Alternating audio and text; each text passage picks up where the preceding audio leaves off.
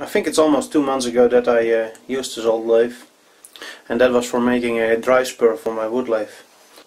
At the time I noticed that the spindle was a bit binding, so tonight I will disassemble the spindle again and see if I can improve things.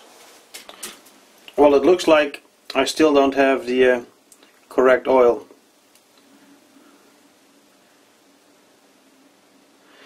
This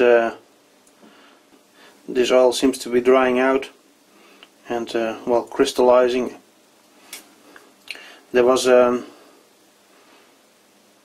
bit of a oily dripstone underneath the spindle.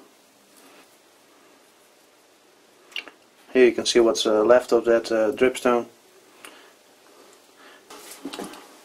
I was using that Shell Tellus ISO 46 hydraulic oil, but I clearly need to look for something else. I find this very strange. So the lathe has been sitting here doing nothing for 2 months, and now the spindle is completely frozen up. I can't get it moving with one hand. Yeah, well, there it is. It just broke free. Took quite a lot of force. Let's see if I can still disassemble this thing in like 5 minutes or less. Oops.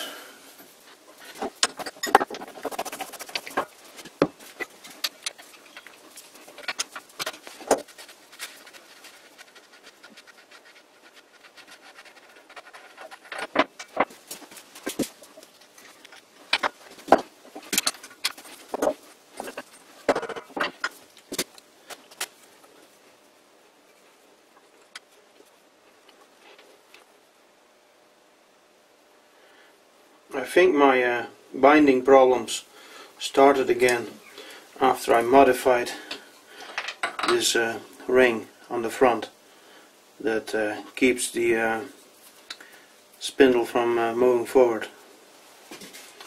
There's still a lot of good oil here.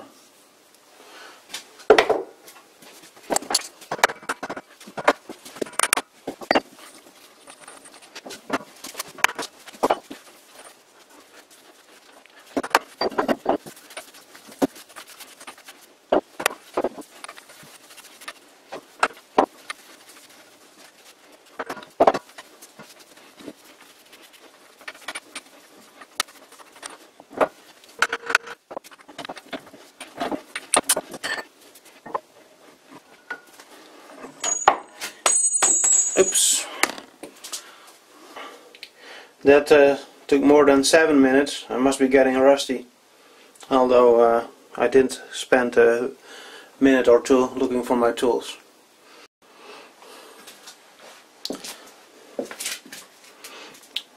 This is the front bearing.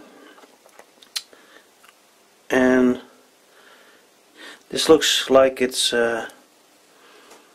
copper oxide, because it's greenish, like 3-4 millimeters on the inside, all the way around, a little less at the bottom, and the whole bearing surface here is also green. It also transferred a bit to the spindle. Here's the ring that rides up against this surface, and it is also a bit green. I don't know if you can see this on camera.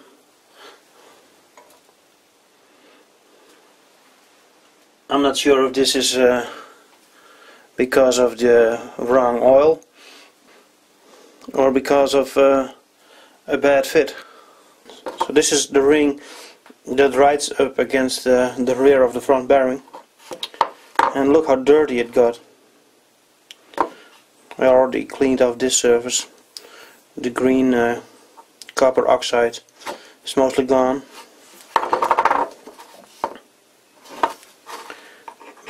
It looks like there's a little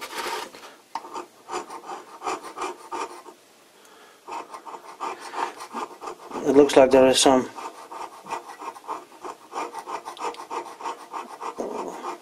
Looks like there's a bit of a layer of, well, it can only come from the oil.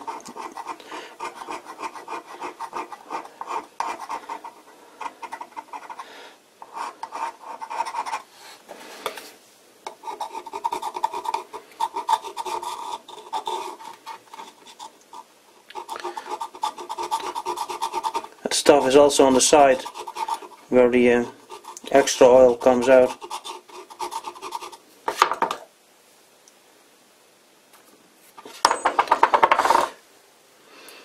Spindle starts rusting again,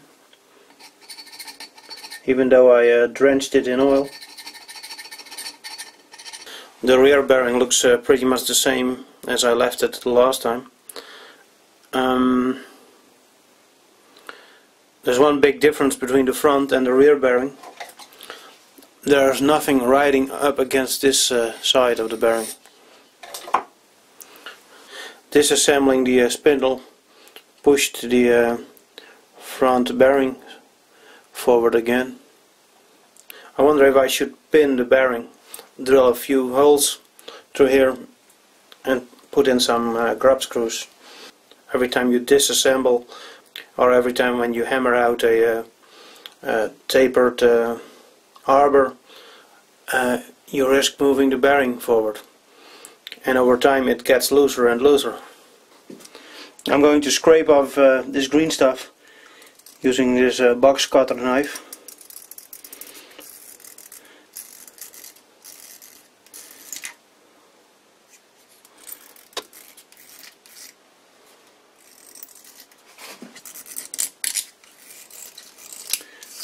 And when I'm done with this, I will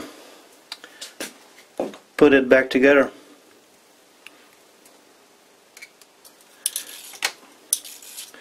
If anybody knows why this is happening, let me know, put it in a comment. Because I just about had it with this lathe. I want to be able to use it and not worry about the spindle.